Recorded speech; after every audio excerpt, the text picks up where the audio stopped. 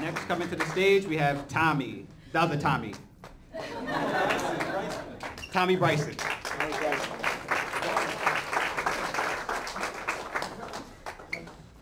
Yo. Everybody good? All right. I'm not gonna use this mic. I don't do mics, not today. This poem, right, that I wrote is like a spoken word / story type of stuff. I wrote it while I was on the phone with a person that I really care about. Oh, you can't even hear me in the back. I still gotta use it then. I can take this off. How you take it? All right, good. This poem that I wrote right here is like something that's very close to each and every single one of you. I read it to 9 persons so far. 7 of them people cried, so if you guys want to cry, go ahead. It's nothing like that, you know what I mean? We all good. I got a paper. Let me get the paper just in case I'm better for words. All right. It goes like this, fam. I met this man who looks just like me. He had the same dreams I did, but never got them. As I asked him what that happened, he looked at me and said, life happened. I said, what happened to your dreams and ambitions?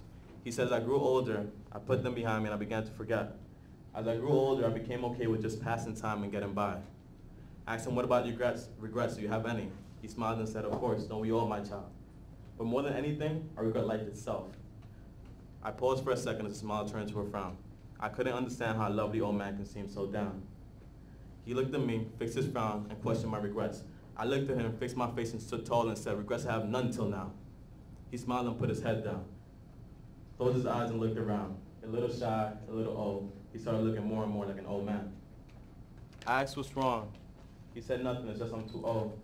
I asked what happened. He said, with what? With all the dream and all the passion you had. He smiled and said, when reality hits, everything shifts. And what seems like a sure thing gets swapped up instead. I still kept at it and asked again, what about your purpose? Did you forget? He said, I wanted everything but got nothing instead. I looked at him straight in the eyes and I said, did you at least try? He closed his eyes and looked around, even up and down. He said, I must admit, it seemed too hard and I was afraid. Even I began to doubt all my dreams as he spoke. He glanced at me and said, please don't. Don't get shy because of me, for I am who you don't want to be. I couldn't believe the words he spoke. I asked him why. He said, because I gave up. He covered his face and started to cry. He said, my child, my life should come to an end. I didn't know this man, but his wounds hurt me too. I tried to see what I could say.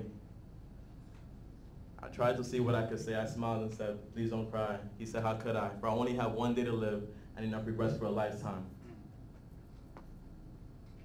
I looked at him and I said, what should I do? He smiled and said, I'm you. He said, my child, don't look back. You keep going and watch your back. For only one thing matters, and that's your life, so spend it doing what you like. For passing time is for the foolish, and only those that live will understand. With each word he spoke, his voice got weaker. As he took his final breath, I came to realize that only I had to say. From today till the day I die, I will live with no heartaches inside. That's it. Nice.